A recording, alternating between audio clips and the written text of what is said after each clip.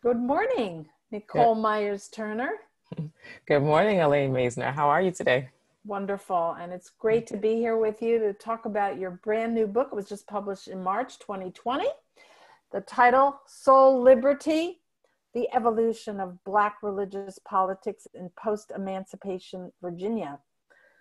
Nicole, thank you for spending a few minutes with us to talk about your brand new book hmm Thank you so much and for its having me. special edition. Oh, my pleasure. And the whole press is delighted to be able to feature this in various social media channels. So I wanted to talk about the book and also the interesting open access Fulcrum edition, which you so interestingly and generously developed with us as a kind of experiment. So Nicole, can you tell us a little bit just generally about the significance of the work, what kinds of contributions it makes, and also I know that it's so interwoven with your very interesting digital humanities approach, your methodology. hmm Great, yes. So I'm really happy to talk about the book. It is called Soul Liberty. It's the evolution of Black religious politics in post-emancipation Virginia. And the work, the major thrust of the work is about historicizing Black religious politics in the particular post-emancipation period. And by that, I mean, it sort of tracks how Black churches became or went from being sites of argument making about Black political participation to being actual sites of political engagement. And this is an important narrative to sort of undertake and to explore, because I think there is an assumption about an already politically engaged Black church and Black churches. And what this study does is it actually sort of tracks the moments where Black churches were making the case, as in the case of some of the Baptist associations after emancipation, when no Black person had the right to vote, and certainly Black men didn't have the right to vote. They were making the case for Black political participation. Yeah, if I To can just interject, I remember being really struck by this common wisdom.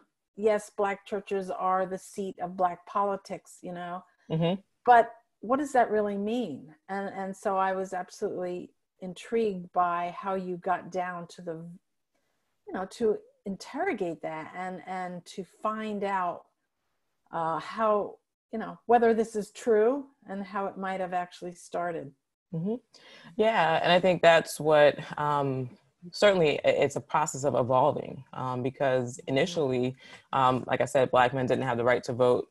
Black women didn't have the right to vote. And so in their associations, they make the claims that they actually have the skill. They demonstrate that they have the skill to participate in politics by the ways that they structured their Mm. conventions, by the decisions that they make collaboratively. And then it really starts to become a moment of sort of political engagement after Black men get the right to vote. And as Black people become more involved in what Mm-hmm. becomes essentially the Reconstruction moment for Virginia, which was the Readjuster movement. And that is where I start to be able to take off and understand how Black churches become sites of political mobilization. One of the things that sort of was prominent in the field, and one of the predominant interpretations was about the role that former Confederate General William Mahone played in Mm-hmm. structuring this collaborative movement between poor Black people and poor white soldiers, and even some of the white elite in Virginia. So Um, Mahone was a Confederate general. yes, he was a Confederate general Little who did he know how important his material would be to you. well, yes, and how important his materials have been to historians. I mean, his archive is voluminous. I mean, it's Mm. tens of thousands of boxes of correspondence and all his records, and it's very captivating and very one would be really, I was even intrigued for a moment to write a little bit about Mahone, because there's just so much. But it also covers over the way that he actually co-opted some of the networks that were built by Black churches. And so that was one of the things that I was able to see through the actual mapping project, was to look at how did Black churches and Black communities actually start to form these networks that then would be attractive and ultimately useful in some way to a politician like William Mahone. And so that was, you know, tracking that development across time was really the main thrust of the project. And then recording it in a certain kind of way that could be used in the enhanced version of the book, which we published through Fulcrum at the University of Michigan Press. Yes. And so that was one of the interesting pieces of the project, because as I went through this process of mapping Black communities, part of the motivation was really because I came across lists of people and churches and pastors and post office boxes in the convention minutes, and lists of churches and pastors from Mahone's campus. And my initial impulse was to want to see sort of where were these churches and where were these communities, where was this network being forged? But it wasn't something that I could easily sort of do by hand. When I'm talking about looking at conventions across a span of 30 years, 4 different conventions, and then to be able to compare that against Mahone's canvas. And sort of where he gathered his information from. And so that's where I started to do some mapping that really helped me to even better visualize the Black community formation, and also the relationship between what Black people understood about their churches and what William Mahone came to understand about those networks. So what, can you tell us a little bit about what it is that you deduced? What did you actually, you know, find out about these networks from Black people's points of view, and how it fit into the development of the politics of the time? Right. And so one of the things that I was able to deduce was really about the strength of those networks and how people came to understand themselves as part of this Baptist Convention network, as part of this community. And it's something that, you know, you sort of see through mapping conventions across time and thinking of it that way. One of the other things, though, that sort of comes out has to do with the way that leadership was viewed, that even as these conventions were being built and as those networks were being built, the leaders were oftentimes viewed as reflective of not sort of out, you know, sort of setting the agendas for these communities, which is also something that comes from people gathering together often, gathering in these sort of large meetings of the conventions. And so they see themselves being the leaders as more representative than, you know, sort of out front leading and creating the forefront. And how did women and men interact in this kind of leadership and development of political consciousness? Yes, and that was one of the other elements that, as I was able to track the development of Black church politics across time, I was also able to see how Black women became in some sense, marginalized or pushed into, circumscribed or limited into certain roles in the churches. And these roles were, in some sense, powerful roles, right? Women became these sort of central figures in terms of financial development in churches, you know, being in charge of fundraising and things like that. But they also were and continue to be excluded from some of the sort of executive leadership roles, or being placed in leadership roles in terms of education, or in terms of things like being on the hospitality committee for the conventions. And part of the reason why I think some of these roles emerged had to do with some of the financial capacities of women. So one of the things that I noted was that women were often recognized for their sacrificial giving in the convention minutes. And so recognizing that they were giving out of their means, oftentimes not much, right, a meager means, and that became the way of sort of gaining stature and recognition within the associations. One of the other things, though, in sort of tracking how in one particular church congregation, the church dealt with issues around unwed pregnancy, became a real nodal moment to understand how gender roles and gender dynamics were being constructed around decision-making processes with these cases of unwed pregnancy. And while this case is, I think, representative of a particular context, it also suggests that we should look more broadly at other churches to see how these dynamics were playing out. But nevertheless, what I found in that was that women were initially able to participate in these discipline meetings and decision-making around cases of unwed pregnancy, but that ultimately is limited or becomes limited because of the church's concern about leadership of the minister, because of the church's concern about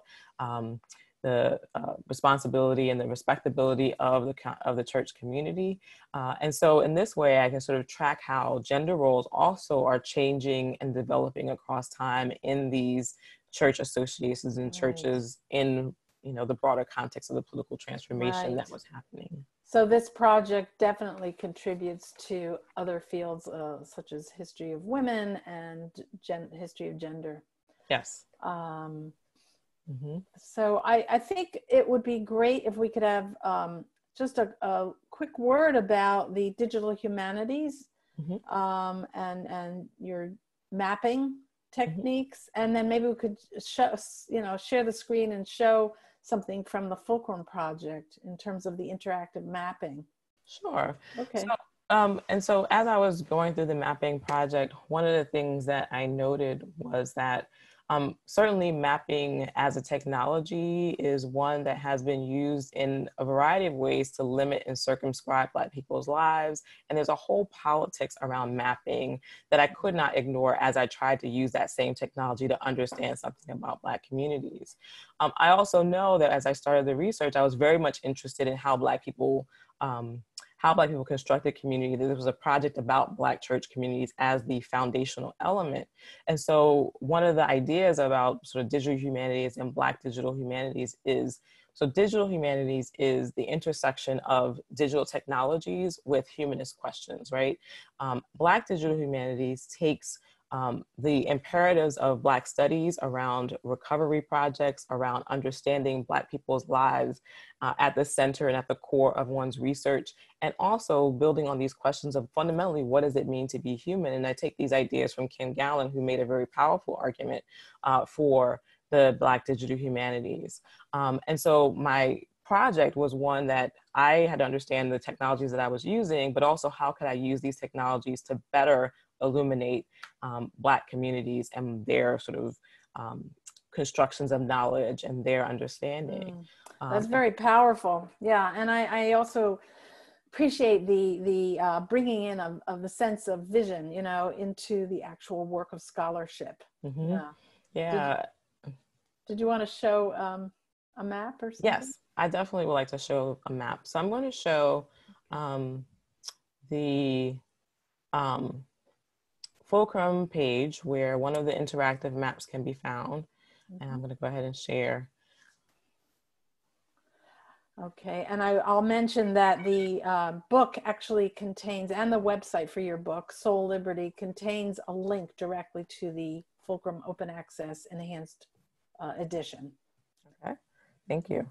And so this is the interactive map in the Fulcrum version of the book, where you can see in this, when you first open the Fulcrum edition, it looks just like the map that's in the printed version of the book. A flat representation of two layers of a map showing one, the outlines of where Mahone conducted his canvass, where he gained his information from, and the other showing the sort of footprint of the different Baptist conventions over that same period of time. But if you click on the interactive map, which will take a few seconds to load, but you'll be able to see the same map, okay, visualized slightly differently. But what's important about this is that you can toggle off. So first you see the overlay of the Mahone canvas with the Baptist Association footprint. But if you toggle off, you can see the Baptist Association footprint, which looks pretty robust in terms of the parts of the state that are covered by these various associations. And we can toggle off to see the plain state. And then we can look at Mahone's canvas, and it looks also, right, like, you know, as a canvas that covered a significant portion of the state, that he would have gained information about what churches were present in these various locations.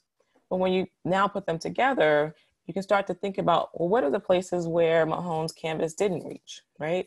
And one of the things that you can see is that Mahone actually didn't get a lot of information from the tidewater parts of the state, that he didn't, you know, he covered a lot of the sort of south side portions of the state, but there are some areas where he just didn't get a lot of information. And this to me is really indicative of the breadth of what Black church conventions knew about themselves and about their members in comparison to what the smaller scope of what Mahone understood about those networks, even as he tried to mobilize them. One of the things that the map can't show, and that I think is also extant and sort of under the layer of the Black Church conventions, is the depth of those conventions, that these meetings happened every year. And that, so we're talking about communities and networks that are built over a decade at this point, over a decade of time, whereas Mahone's canvas was a single canvas at a point in time in 1883. And so that's another sort of a nuance to reading the maps that you can get from looking at, you know, these interactive layers of maps. Right. That's really fascinating. And the enhanced Fulcrum edition is chock full of this kind of change over time that you can actually visualize in a different way. So, yes. So thank you for showing us that. And, you know, I just wanted to ask you if you could say what the title of the book means to you, Soul Liberty, and give it a shot. Yes. So soul liberty is a concept that came out of how the Baptist Church Convention people conceived of the work that they were doing in relationship to the establishment of Rhode Island, the colony of Rhode Island under Roger Williams, and sort of pursuing a Baptist soul liberty. So there's a way in which that term really represents how African-American Baptist people were situating themselves in the history of Baptist churches. But it's a concept that's a lot broader. It's about how African-American people were trying to carve out a meaningful freedom in the landscape that emancipation brought to them. And so it's one that applies equally to the Episcopalian folks who I write about, who were involved in theological education and pursuing the ability to become priests and leaders and establishing schools. It applies equally to members of the Reformed Zion Union Apostolic Church, one of the third free Black institution, denominational institution created in the South, as they were trying to establish their own sort of community and understanding the dynamics of how they might relate to the Episcopal Church, but at the same time remain separate and independent from that same church. So it's a term that is much broader and more reflective of the landscape on which African-American people were constructing religious community, were constructing the meanings of freedom for themselves. Yeah, wonderful. And I also appreciate how your study of religion brings U.S. history together with it, you know, because they really are inseparable. And I think that's an important contribution as well. I would say religious history is American history, right? Yes. Okay. Yes. Wonderful. Well, thank you so much, Nicole Myers Turner, for spending some time with us this morning. Great. Really well, thank you so much. It. Thank you so much for having me. Thanks for doing this. I appreciate it. Okay. Bye-bye now. Bye.